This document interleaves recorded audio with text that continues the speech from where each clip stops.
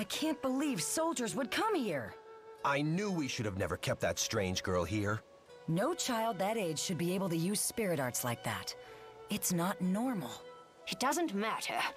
We couldn't refuse Chief Zhao's requests after he forgave our tribute debts during the famine. That may be, but he's an outsider too. They're nothing but trouble. Don't you remember when they stole our prized apples and porridges? And to add insult to injury, we found out they were growing them outside without our permission. Our ancestors built this village from nothing, without help from anybody else.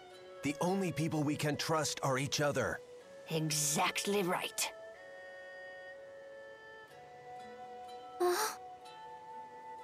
Elize, you shouldn't listen to them. Why? Those were their true feelings. But that lady used to add an egg in my porridge. And that man patched up the holes in the shed that we stayed in. I think you could count those as their true feelings, too. Agreed. If they didn't truly believe in helping others, it would be difficult for them to survive way out here. Then why did they chase Elize out? Sometimes you have to cut off outsiders to protect the people on the inside. Staying alive isn't always pretty.